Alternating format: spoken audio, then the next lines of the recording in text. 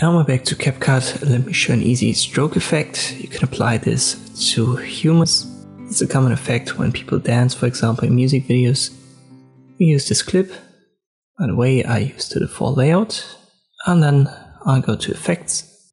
And when I have the body effects opened, left click on it and there should be a drop down. It might take some time to get loaded when you've never used it. Then we'll use the stroke and you should search for the cutout effect, cutout poster. Drag and drop it onto your clip and then you can adjust it right here. Size, adjust the size of the stroke. The last slider is for the color of the stroke. Texture is watch the model, so it gets a little bit like a comic texture when you put it to the max, and it preserves the original when you go to the lower values.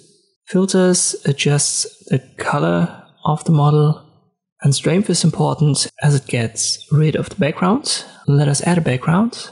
I use this image. It's below the dancing model.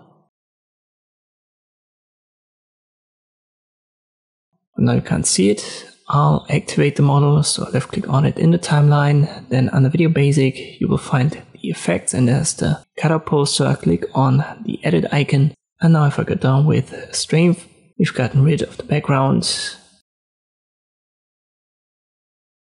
The speed is for the speed of the animation.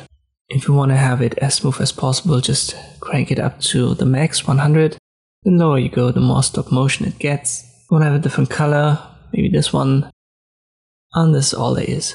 So this is how easy you can add this stroke effect in CapCut. I hope this video was helpful. Thank you for watching and I'll see you next time.